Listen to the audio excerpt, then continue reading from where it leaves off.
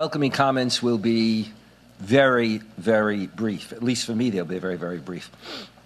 We want to allow enough time both for the panelists' presentations, and we know that all the panelists will be very conscious of time, but particularly for time for Q&A. The problem with some of these meetings is that even you have a good panel and then there's not enough time for the Q&A. I want to welcome everybody to Georgetown and to the Center for Muslim Christian Understanding and the Center for Contemporary Arab Studies program today. I came back from a talk yesterday out of town and stepped off the plane, and the person for the airline opened the door and said, "Welcome to Siberia." So for those of you who have come from overseas, welcome to Siberia. In fact, one of the things that we've run into is that one of our panelists from Georgia could not make it because there's a state of emergency there and all flights are canceled, etc. So for some, it's as difficult to get here from Georgia as it is from certain countries. Late December 2010 and January and February 2011 were watershed moments. The toppling of Ben Ali and Mubarak stunned many, both within their societies as well as in the region, and certainly in the West. And one saw what looked like a ripple effect, many presuming that it would be a wave of democracy, others, rulers in the region, worrying about that wave of democracy.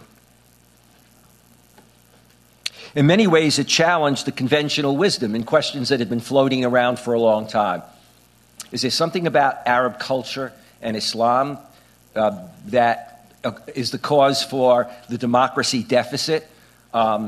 Is it that Islam and Arab culture are incompatible with democracy?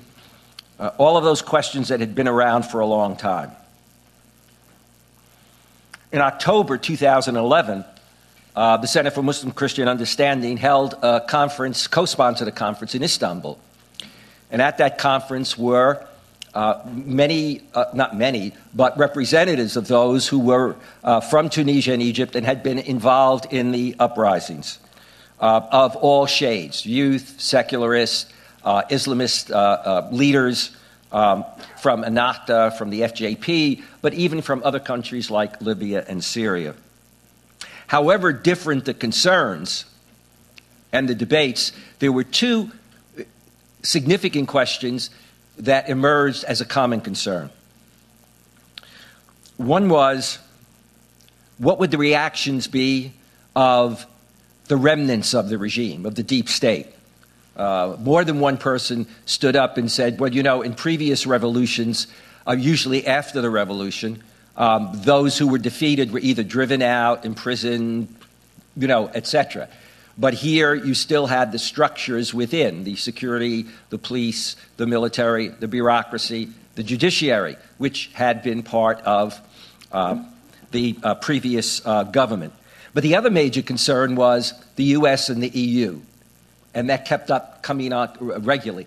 Do you think the U.S. and the EU can really accept this kind of change that is taking place? Will they be supportive of, as it were, more independent governments that they have less of a partnership with than they had with a Ben Ali or a Mubarak?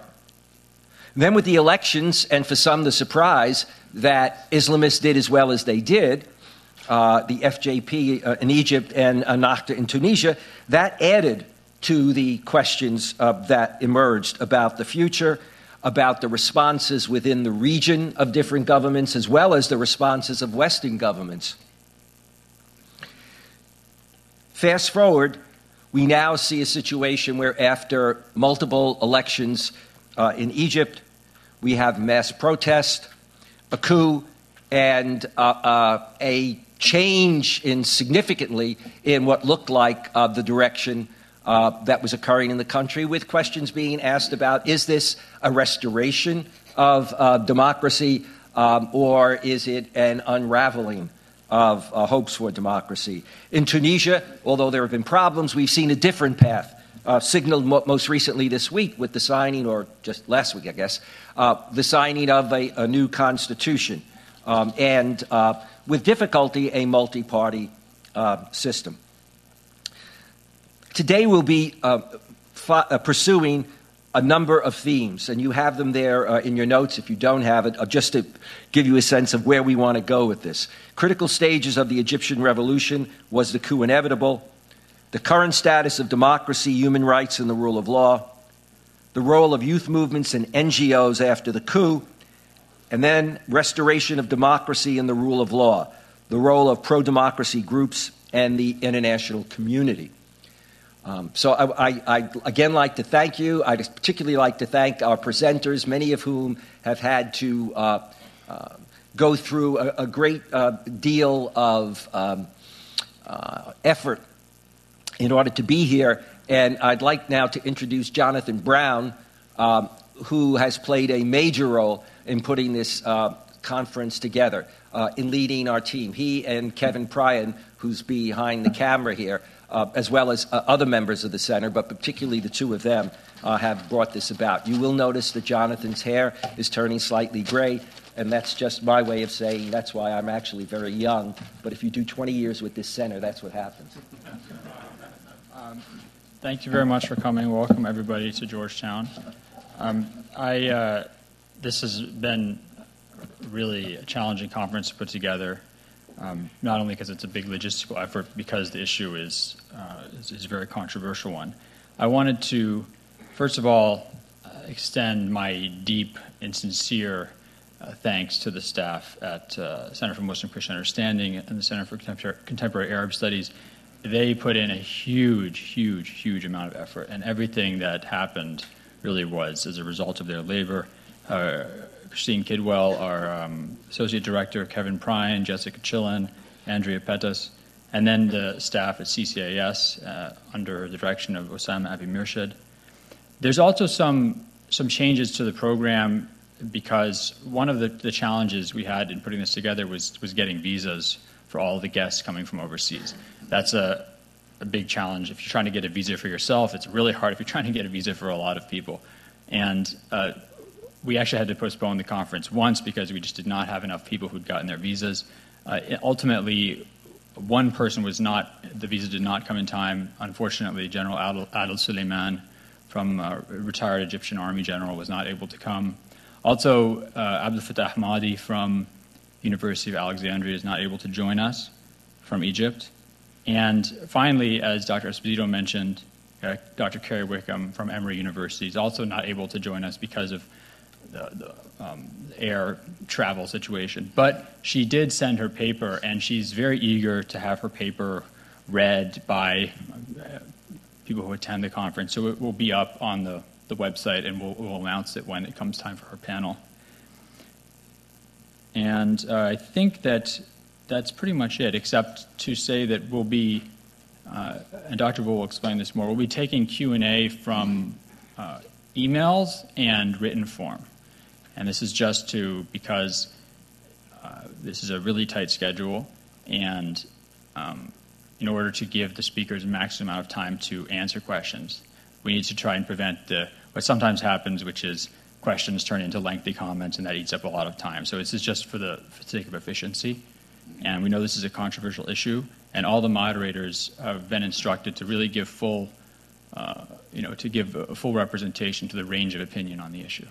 So without further ado, we can start our first panel. Thank you very much, and I'm looking forward to an excellent day.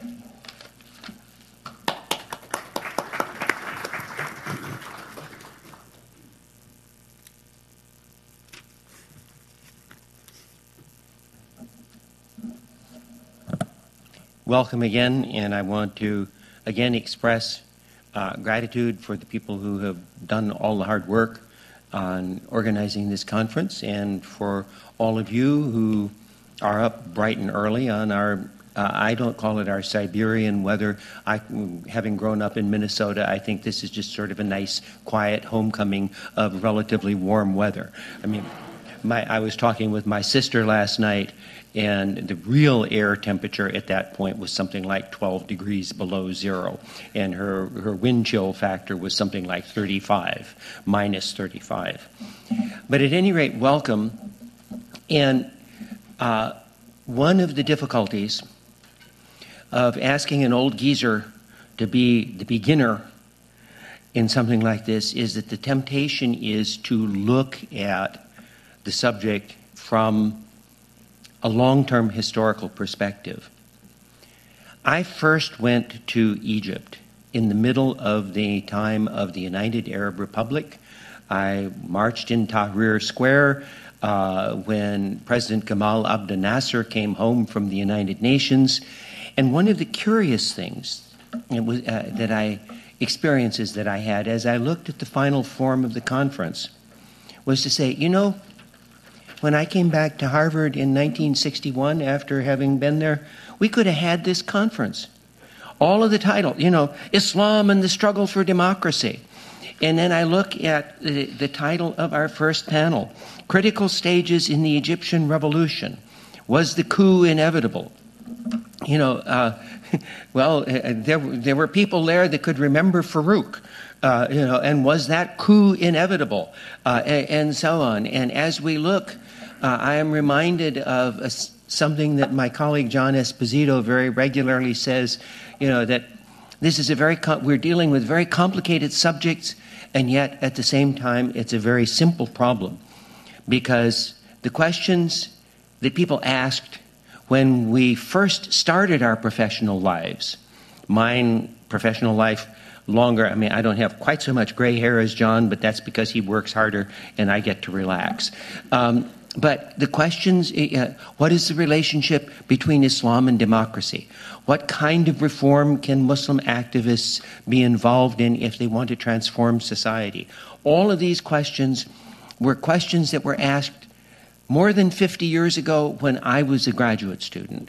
And I think that we need not to get so presentist as we look at things, as to remember that this is in a broader framework of experience as we look forward to today's discussions, and especially as we look forward to the future of Egypt. I have the pleasure of moderating this panel. I'm sorry that we don't have Carrie Wickham with us, and that will not give our speakers extra time. We've all been asked to not talk for longer, or they've been asked to not talk for longer than 15 minutes, and so I will give them a 2-minute warning, which means they'll talk for at least 5 minutes more. But we will have presentations from 3 people that I'm looking very much forward to hearing, and therefore I will not talk much more. Michelle Dunn is part of the family. She's one of us. And actually, in terms of remembering Nasser, you did your dissertation on Nasser's political rhetoric, right? And Mubarak. Well, you know, I wasn't. Your grandmother was with me, you see. But Michelle is currently senior associate at Carnegie's Middle East program, where she has just come back to Carnegie after being the founding director of the Rafik Hariri Center for the Middle East of the Atlantic Council. Wael Hadara brings us practical experience of having been an advisor to former president or president, depending on your views, President Mohamed Morsi during his election campaign, and then an advisor during his year as president. And we look forward to his work. And then Mohamed al-Masri brings to us a specialty in the media and in the relationship. Well, you know, I can read you the Dr. al-Masri is a political and media analyst appearing regularly on international television news networks and talking in terms of the sociology of the news, Arab press systems, and so on. Now, I will not introduce each of them. When one of them finishes, the next person will come up, so we will just move forward. My last duty is to remind you of the mildly complicated but I think efficient methodology for asking questions and answers. For questions, we ask you to write your questions. There's a little table at the end of this center aisle. None of us will mind if you've got a question that pops into your mind while we're talking, none of us will mind if you get up and go back and get that piece of paper and write the question. I have the task of choosing which questions. And what I would remind you of is that the best question is a short question. And there may be a brilliant question that agrees totally with my political position, but if it's longer than 2 sentences, that probably will not get asked in favor of a question about something that implies a total disagreement with my position, but can be read in 1 sentence. The other alternative is to submit by email. Now that we're in this enormous Wi-Fi world, I can't guarantee that the NSA won't know your questions, but there is an address. I can't see it from here. Is there? There will be an email address, and for questions submitted by email, there's a temporary email address to send questions throughout the presentation.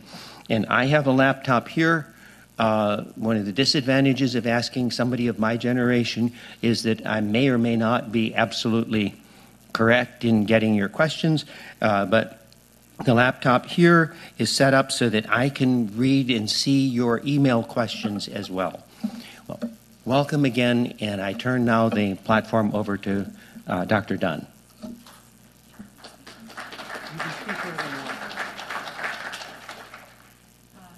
Good morning. Thank you, Professor Voll, and thank you, Professor Esposito, for inviting me to be with you today.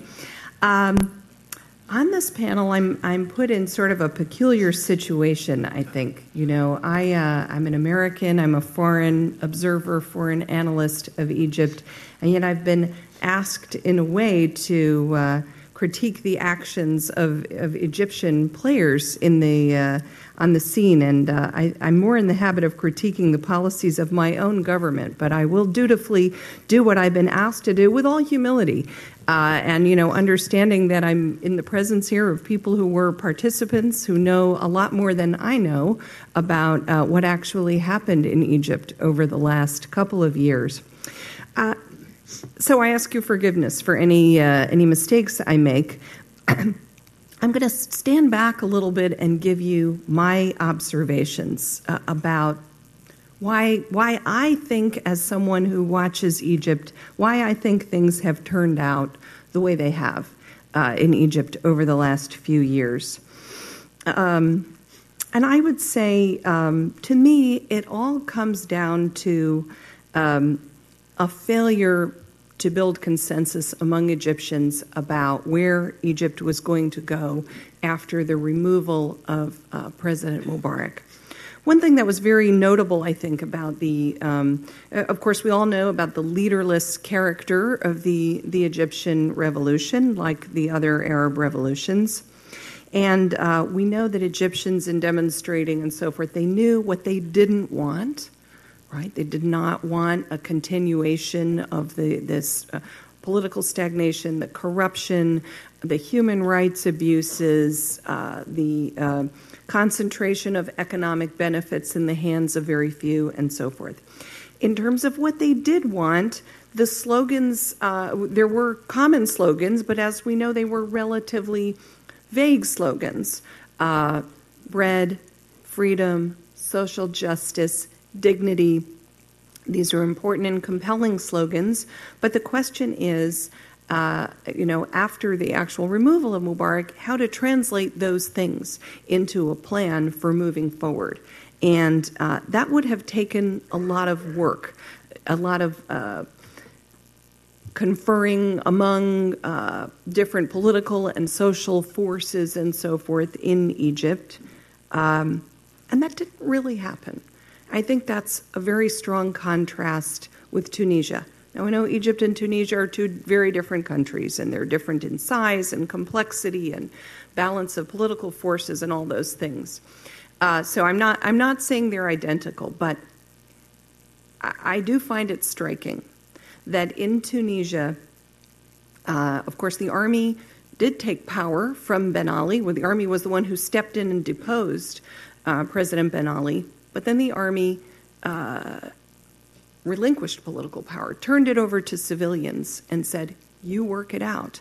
And it wasn't the case that Tunisia under Ben Ali had, strong political leaders and well-formed political parties. No, it was a little bit of a chaotic situation, right? In the months following Ben Ali, they held all these large roundtables and so forth, but they did work something out. They did work out a consensus on where the country was going to go. And that consensus has held amidst many challenges. But as we know now, they've now passed a very important milestone of agreeing on and passing a constitution and moving on now to elections. Now, as we know, this is not what happened in Egypt, right? In Egypt, the military, of course, held on to power after Mubarak, and the Supreme Council of the Armed Forces, the SCAF, explicitly governed the country for quite a while after the removal of Mubarak. Now, the way it looks to me is that in Egypt you had these two large political forces, right? You had the military and the state and so forth as a very large, powerful political force, because as we know, Egypt did not have a thorough revolution, right? I mean, there was only the very top layer of Mubarak and some ministers and so forth who were removed. The rest of the system, the entire military, all of the forces under the Interior Ministry, as well as the massive bureaucracy and so forth, remained intact. And that had the virtue of at the time of creating less chaos in the country than would otherwise have been the case, and perhaps less violence. But it also meant that the state was largely there and still, quite powerful and quite capable of, if not completely controlling the situation, at least playing a major role. And then among the political forces outside the government, it was very clear that the Muslim Brotherhood was the largest and most powerful and most capable organizationally of all of those forces. So it appeared to me that in the time following the removal of Mubarak, of course, the military did not step aside and hand control to civilians, and that there was a tendency for the military to try to work things out primarily with the Brotherhood, primarily with the largest force that was there, in order to probably in order to minimize the amount of change that would be carried out. But if we look back at the experience of the March 2011 constitutional referendum and so forth, it certainly seemed as though there was a tendency for these two large actors, inside the government and outside the government, to work things out among the two of them, and largely to exclude others. And the military, the SCAF at that time, made what I think were some very fateful decisions that have taken us to where we are now. One of them was to prioritize the holding of elections for permanent bodies over the writing of a constitution, to elect a parliament and a president who would have full terms before a constitution would be written. What Tunisia and Libya and other countries often do, by contrast, is to elect interim bodies, one or more interim bodies, to govern the country until a new constitution is written and passed, with the understanding that once the new constitution is in place, those interim bodies go away, and you have new elections, and then you have people in place for 4 years or whatever the term will be. That's not what happened in Egypt, and I want you to think about that. Now, if that had happened in Egypt, we might not be where we are now, right? Because the fact that these permanent bodies were elected, and then, I'm sure you know all the background. I mean, the parliament ended up being dissolved, and then President Morsi overthrown in a military coup, and so forth. And some of the arguments involved for doing those things were that, these people were going to be in office for years to come, and that was problematic, and so forth. What if there had been interim bodies while a constitution was worked out? I think that might have worked out a lot better. the other issue is that in the early months following the Egyptian revolution and following the removal of Mubarak, of course, that's a very special time in a country, right? Following, a popular revolution, the removal of a longtime leader, there was a period of goodwill and of willingness to work together and reach out across the aisle and so forth. And I feel that was squandered.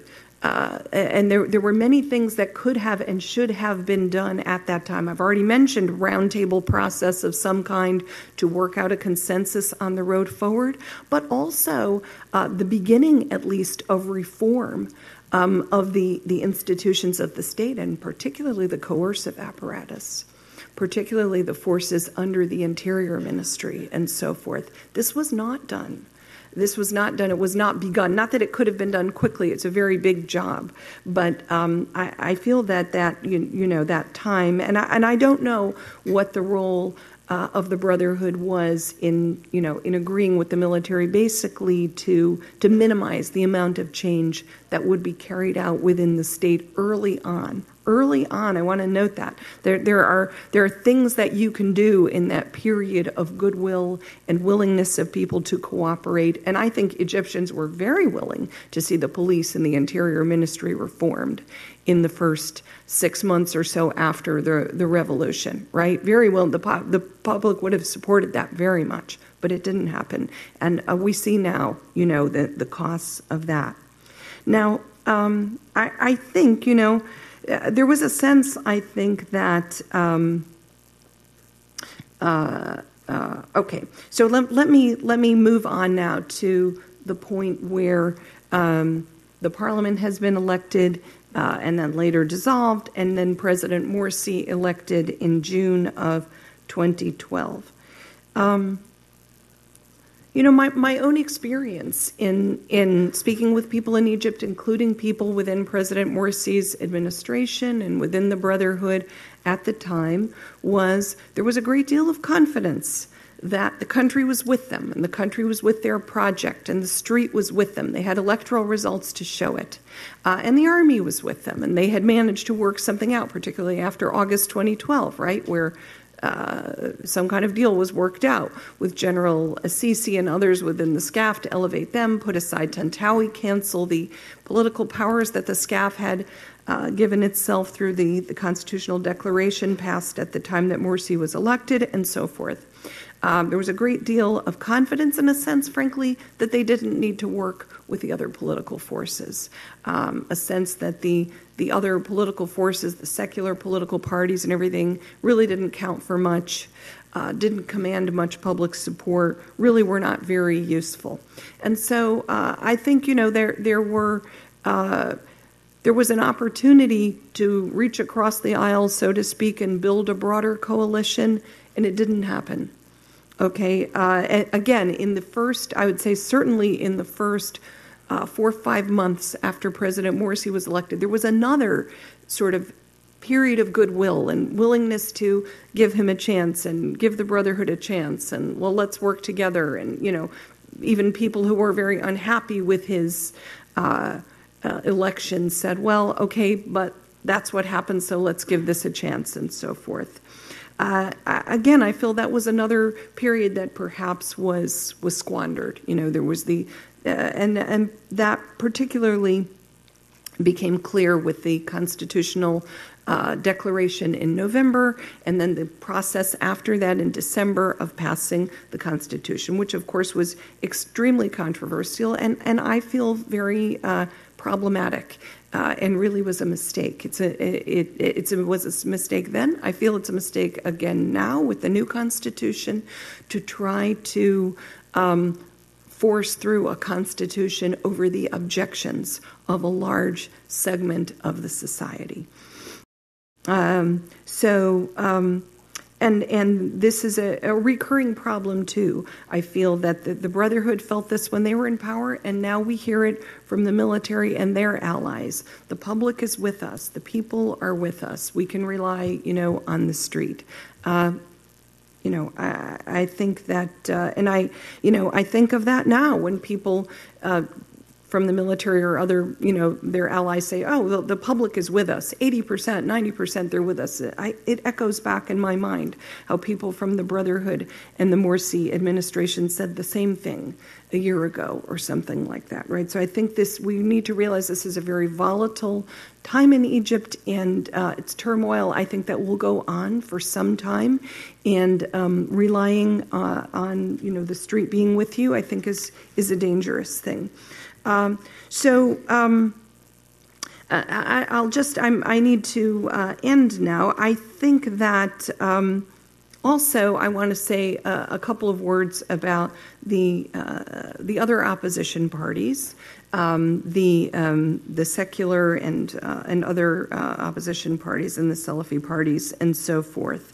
They also, were at the beginning, I think during the brief tenure of the parliament, there were a number of secular figures, liberal and leftist figures, who really tried to work with their counterparts from the Freedom and Justice Party. And I think there were some promising signs that they could work together on some things. The parliament didn't stay in office long enough for any of that to come to fruition. But those that I've talked to did express frustrations that it was very hard to work with people from the FJP who they felt were so confident that the street was behind them that they didn't need to make compromises and so forth. And I will also fault the members of, I think, the secular opposition and the secular opposition parties who supported the coup last July. I think they made the mistake of, in this highly charged, highly tense, highly polarized environment, of choosing a side, and some of them perhaps thought they would be the eventual beneficiaries in future elections, in parliamentary or presidential elections, in which the FJP would be either absent altogether or greatly disadvantaged. We see now that that's very unlikely to be the case, that those secular parties who threw in with the military at the time of the coup now will be excluded pretty much from the presidential election. Obviously, General Assisi runs, as now seems to be virtually certain. No one from those parties will be taking the presidency, and even the parliament. There's a lot of discussion that the electoral system will be largely on an individual candidate rather than a party list seats. And once again, those secular parties may find that they don't reap the benefits that they were expecting. They don't get a majority in parliament or something like that, because if the system is chosen that is expected, it will be individual figures, money, old families, etc., that will largely control the parliament. So, the one last thing I will say is this. In my humble opinion, Egypt will not move forward to build a democracy until some significant combination of Islamist and non-Islamist political and social forces work out a consensus on where the country is to go. Unfortunately, the very bruising experiences of the last couple of years make that a distant prospect right now, but I hope that it will happen someday. Thank you.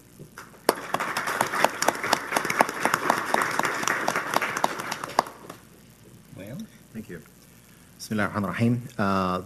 First of all, thank you very much to the organizers for inviting me. I will try and be brief. Well, I was told never to trust anyone who begins their remarks with that.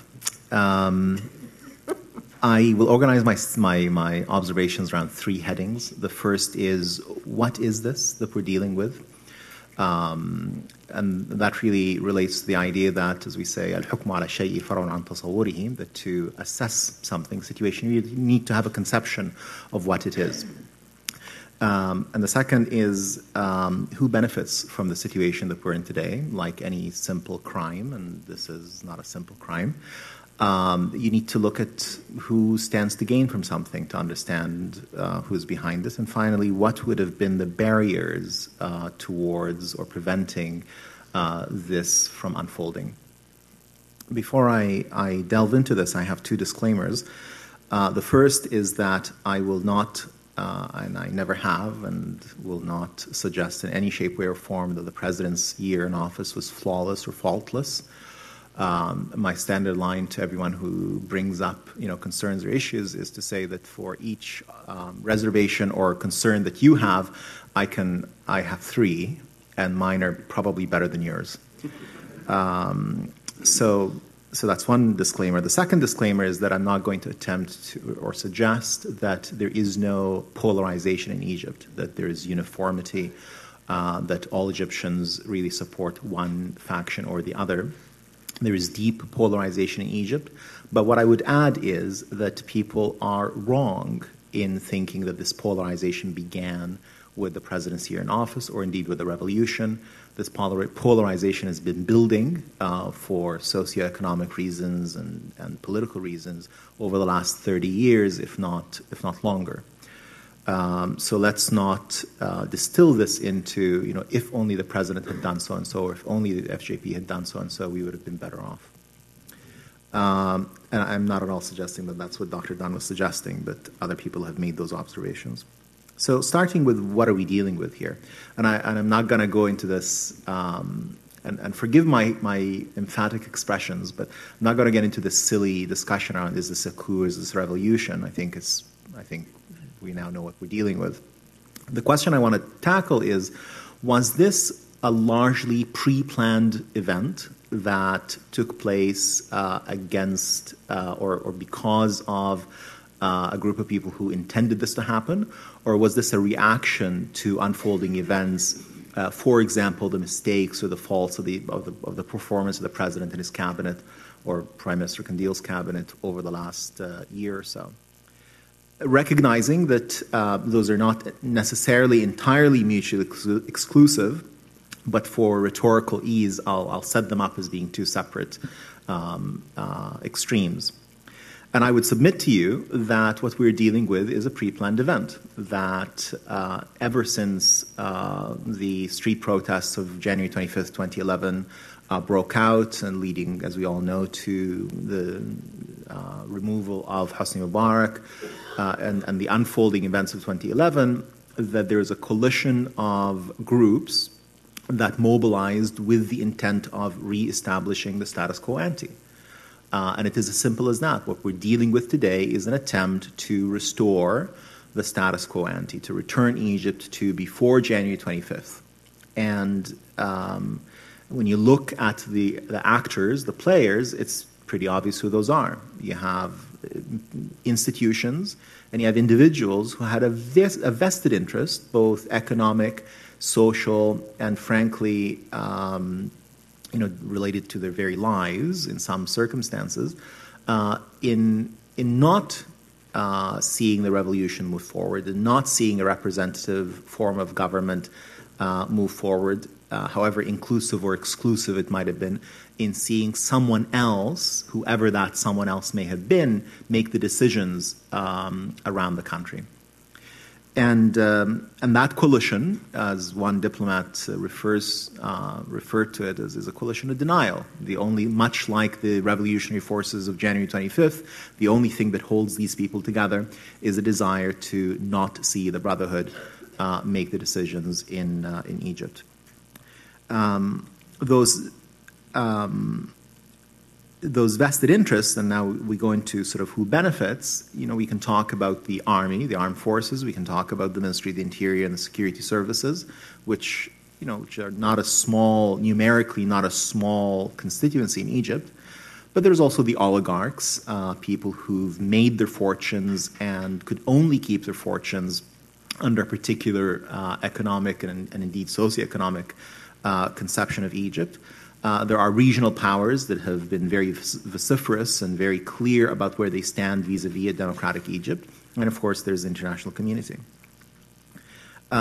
Just to give you a very simple, and people, again, refer to this idea that we as in the presidency, we were too naive or simplistic, and we didn't really understand what was going on. And I, again, would tell you that on the issue of understanding, nothing is further from the truth. The question is, what do you do with how you understand things?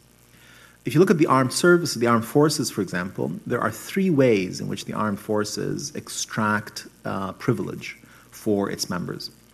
The first is very simple, and that is by taking in a large number of individuals at the bottom and allowing some of those to rise to middle ranks. Those individuals will then retire at a relatively young age. In their 40s or their early 50s, they will draw a pension from the army while going on to have often a very lucrative second career. Very simple, individual-based level of benefit that affects, tens of thousands, if not more. While in service, they have the advantage or the privilege of having essentially free labor in the form of, the rank and file, who will do everything from be their cooks to their drivers to picking up the kids to, other activities which would otherwise cost you quite a bit of money in Egypt. And so there's a certain amount of status afforded by that service. There's an economic privilege. We talked about the pension, but there's also other benefits like being able to buy residences for a fraction of their free market value and then turning around selling those and pocketing the difference. That's one group of individuals. There's another level of benefit, which is if you actually do rise to the top or near the top, once you retire at your normal age of 60 or whatever, you can expect a very cushy but also very important job as a governor or director of an authority or something of the sort. This is what Yazid Asai refers to as the state of retired generals. And then at the very top, you look at a fairly substantial financial benefit that accrues from arms deals and the overall funding of the army. So suggesting or saying that if only the FJP and the opposition could sort things out, or if we had an interim elected body or a more meaningful discussion on the Constitution, then this would not have happened, I think ignores the very large vested interest that an institution like the army has. I'll give you another example. In the oligarchs, there was one particular oligarch who owed the state 35 billion Egyptian pounds out of one single deal. One single deal. The tax owing from that deal was 35 billion pounds, 5 to 6 billion US dollars. And he went around, and we were aware of this, saying, are they stupid? Don't they realize that I would sacrifice $1 billion to save the other 4 or 5? I am going to spend $1 billion to bring down this administration and save myself the other 4. Why would I deal with them? By comparison, Sheldon Adelson spent $70 million to try and bring down President Obama in the last elections by supporting Mitt Romney. And whether it was bravado or real, we now know that this particular individual actually did spend quite a lot of money to support the coup. So again, when you're dealing with vast sums of money, when you're dealing with status, when you're dealing with vested interests of this magnitude, I think if I was the person holding these things, I would not let them go down. I would not go down without a fight. I would not stand to lose them without fighting back. So, for all of those reasons and other reasons, I would submit to you that what we're dealing with today is a pre-planned set of events or a course of action, rather than simply a reaction to the perceived failures of the Morsi administration. The last question I want to address is, well, what are the barriers? What could have prevented this? And I would submit that there are 3 barriers, 3 main primary barriers that would have discouraged the actors, the MOI, Ministry of the Interior, the police, the army, etc., from embarking on this course of action. One is that they would have to perpetrate a level of violence that is unprecedented in Egyptian history to put the genie back in the bottle. That any objective reader of Egyptian society post February 2011 would understand that people will simply not take this lying down. And so the level of violence that they would have to perpetrate would be prohibitive.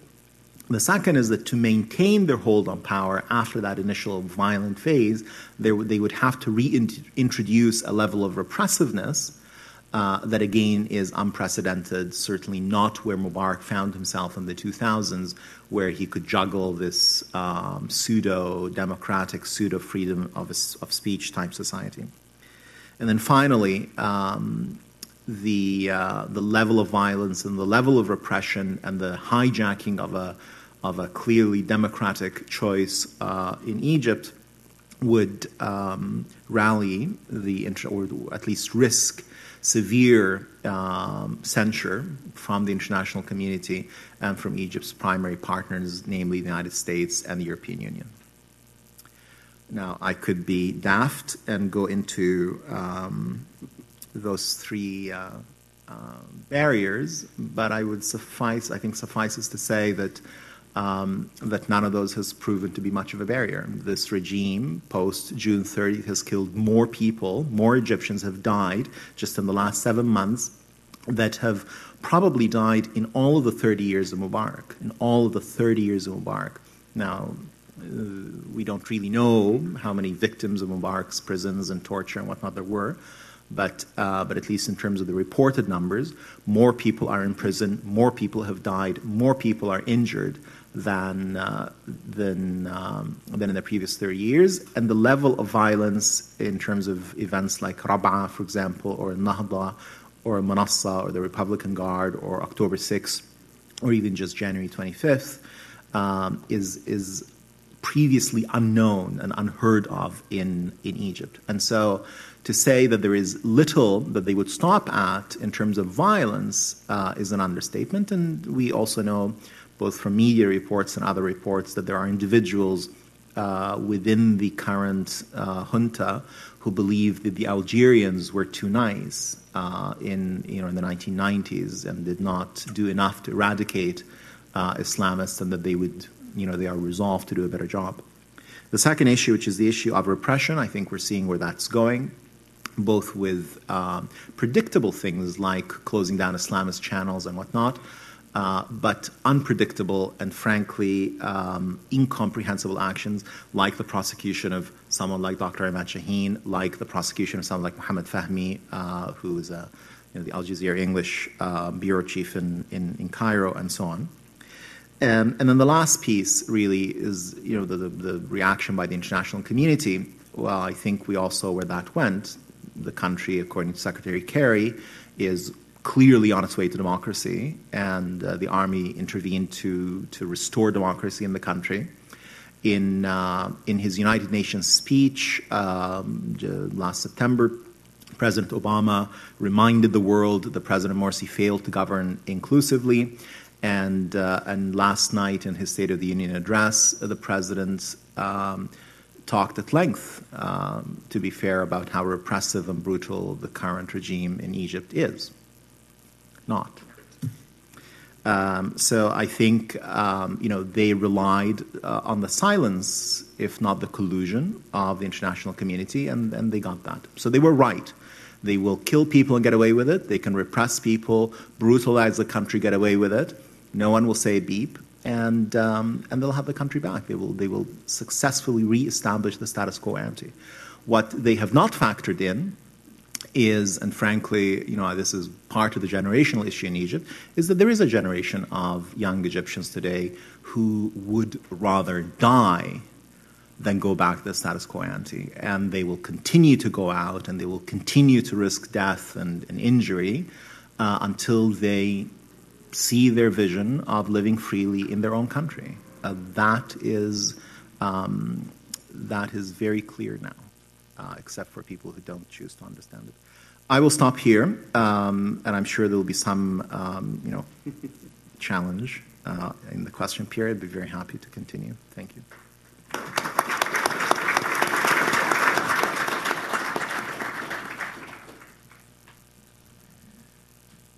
Well, I'd like to thank all of the organizers for inviting me to speak today on what I think is a very important element in both the lead up to the events of June 30th and also the events that have followed June 30th, and that is the mass media. And really quickly, for an American audience, I think there's a temptation to want to provide some kind of a direct comparison between the U.S. press and the Egyptian press. And I spent the first part of my career examining and researching the American press, and I've spent the last several years on the Egyptian press and the Arab press. And there are some pretty key differences. If you look at the American press, there is a dominant professional ideology, and one of the really the most dominant aspects of that ideology is this notion of objectivity. Journalists are taught, they're trained to be fair, to be balanced, to be detached, and to try, to the best of their abilities, to divorce their own personal feelings on issues from their reporting. And all of the research that we have, or most of it, in the United States suggests that journalists really do, by and large, try to be objective. That doesn't mean that the reporting in the United States is perfect. It is not, of course, and as I said, I've spent a lot of my time sort of critiquing the American press performance. But the problems in the U.S. press have to do with structural constraints on news production and also factors associated with the sociology of news work. It's usually not the result, problems are usually not the result of sort of intentional biasing. Now, if you look at the situation in Egypt, and I wish I had more time to kind of unpack this, but there are a lot of challenges and problems. One is that the education system in general, not just journalism education, but the education system in general in Egypt is really kind of in shambles. There's a great deal of inefficiency. There's a lack of qualification on the part of instructors. You have an emphasis on rote memorization at the expense of understanding and application, right? Curricula are outdated. So you have a lot of challenges, and a lot of this is documented in the literature on Egypt. For journalism, the situation is actually particularly bad. When I was doing my dissertation research in Egypt about 5 years ago on the Egyptian press, numerous journalists, who had graduated from Cairo University and Ain Shams University, large universities in Egypt, complained about the quality of their education. Many of them told me they graduated with journalism degrees and had never been taught how to write news stories, how to write proper news stories. And when I started to do my research, I actually spent time at 9 different daily newspapers in Egypt. 9 of the 12 at that time daily newspapers. And at every newspaper I visited, there was something called the desk, a disc in Arabic. And the desk was an interesting place. This was a small handful of journalists who were really well trained and well educated. And all of the news output, all of the journalistic output would be sent to them so that they could write and rewrite. And I used to ask them at all of the newspapers, how much writing and rewriting do you actually do? And they would tell me oftentimes, we write min awwal wa jdid, from anew. We have to rewrite news stories. And they said the journalists don't know how to structure a story properly. And they said journalists don't really know how to write in Arabic. So I'm just giving you, I could talk in a lot more detail about the problems with the education system and the lack of what we call in the literature, the lack of professionalism in Egypt.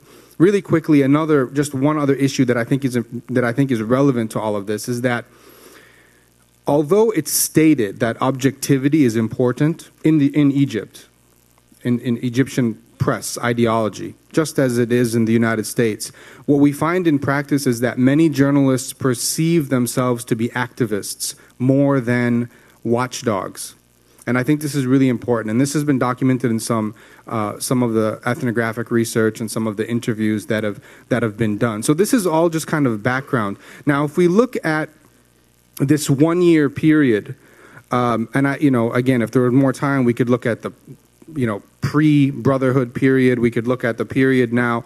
But if we just focus on this 1-year period in which the brotherhood was essentially in control, or at least had some control of the country, Mohamed Morsi was the president of the country, we find that there were a series of narratives that were developed and that were driven home repeatedly in the Egyptian press. And I happen to believe that these discourses were so powerful that they helped create a lot of the anger and outrage that was directed at the Muslim Brotherhood, and they helped create the conditions.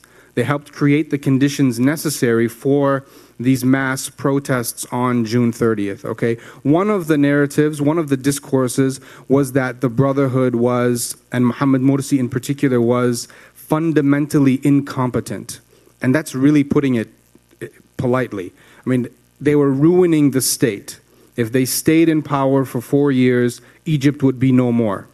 That was one powerful narrative. Now, I think we have to be careful with this narrative because, as the speakers before me have said, clearly the Brotherhood and Mohammed Morsi made mistakes, in my opinion, and some of the mistakes were significant mistakes. And so some of the reporting, the critical reporting, was warranted. But I argue, and I have argued, that there is a huge disconnect between the failings of the Muslim Brotherhood and Mohammed Morsi on one hand, and the hysterical coverage of the Brotherhood on the other hand.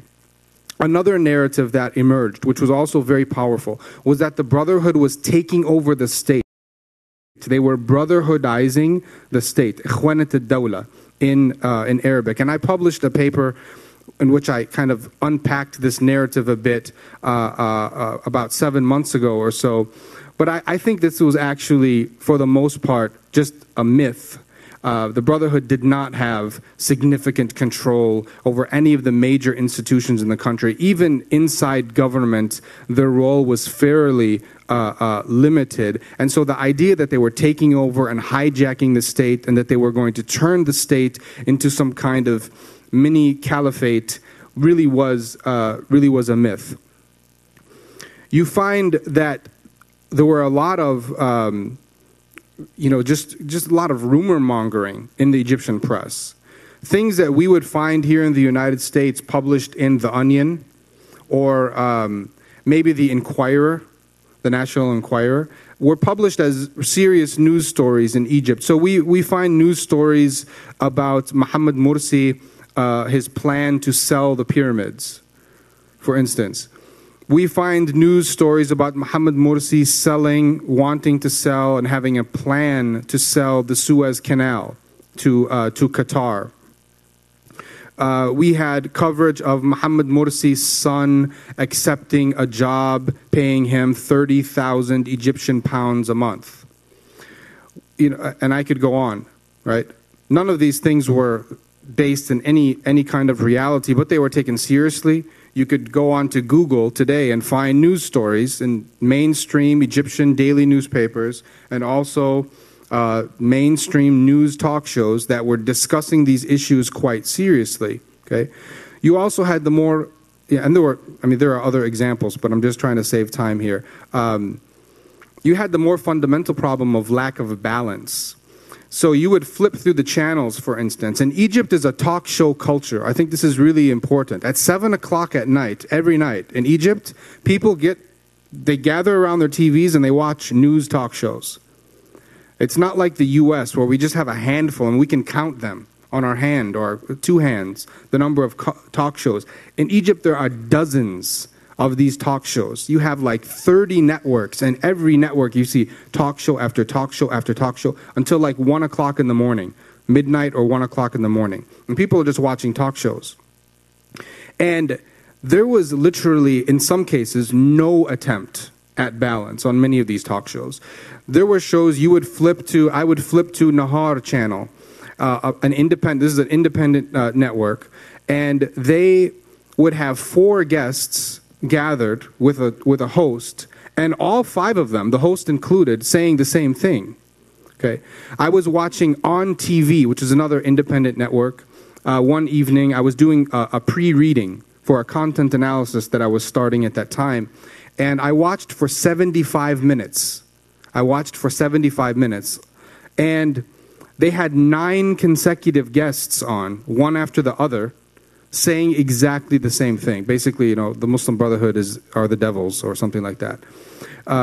But this is the kind of balance, or I should say lack of balance, that was very common. Okay, there were periods and there were times, I mean, to be fair, where there were Brotherhood guests on where they would have an opportunity to give their voice, but these opportunities were, frankly, few and far between in the independent press, and I think that's really important.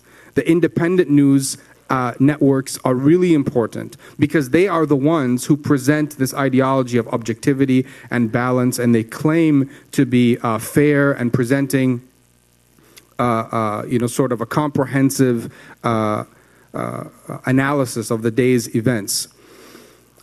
I did some research in the summer of 2013, right before the coup, actually. Colleagues of mine and I, we went out to some Egyptian newspapers and we did some interviews. And one of the things that was really kind of shocking to me is that some journalists acknowledged to us that they were intentionally biasing the news. Which is really, just from an educational perspective and a journalistic perspective, is pretty shocking. But they acknowledged this for us. They told us that their editors told us if there was anything positive about the government, about the Morsi government or the Brotherhood, suppress it. And if there's something negative, highlight it. And one journalist at one newspaper actually told us that we were taught by our editor to try to include the Brotherhood in stories that they have nothing to do with, to make them look bad. And he gave us an example that there was an actress who won an award in Alexandria. And it was just, I mean, the Brotherhood had nothing to do with this. But they worked the Brotherhood into the headline. So it said something like, in spite of the Muslim Brotherhood, the actress wins an award, right? So this is the kind of thing we see. Now, if you look at the state-run press, historically the state-run press is a mouthpiece for the government. And there's no question that the state-run press was much more sympathetic to Mohammed Morsi and the Brotherhood than the rest of the news media. But there was such contempt for the Brotherhood in many of these state institutions, including the media, that I think that whether it was because the Brotherhood wanted a more fair state press or whether they just didn't have control, whatever the reason, I don't know. But even the state-run press wasn't the typical mouthpiece that we see or that we've seen with the Mubarak regime, and even now, especially with the current military-backed government. Okay, and I did a content analysis, which is a scientific method that we use in journalism and mass communication research. And my research colleague and I, we found that in the state daily, Al Ahram, which is the largest daily state daily newspaper, 76% of the articles that addressed Mohammed Morsi and his administration were neutral in tone. And in this analysis, so that's pretty much they were overwhelmingly neutral in the way they talked about Morsi and his administration. In this analysis, I used the same coding scheme that I had used in a content analysis in 2008. So this was essentially a replication. In 2008, of course, Mubarak was the president. So just to give you a comparison, in 2008, Al Ahram, their articles, 81% of the articles were favorable in tone toward the Mubarak administration. I haven't done any research on the current government or Sisi, but I'm imagining that it's even higher than 81% positive portrayals. So this is some of what we saw during that 1 year period. In the Q&A, I'd be happy to address other issues like the Islamist media, other areas of interest to the audience. But just very quickly, I've been told that I have 2 minutes left, so I am a professor, so I have to use every last second. If you look at that brief period from June 30th to July 3rd, this is also a very significant period in terms of the media. What were the media saying from June 30th to July 3rd? And I don't have time to unpack it in detail, but one of the things that I thought was significant is that we were told by the Egyptian media that the Egyptian nation, Ashab, the nation, had risen up against Mohammed Morsi. And I think this is a really interesting discourse because it implies sort of implicitly that the people on the other side of this debate are not part of the nation, or at least they're not as significant as the nation, as Shab. If you look at the coverage since July 3rd, the coverage has actually gotten more hysterical.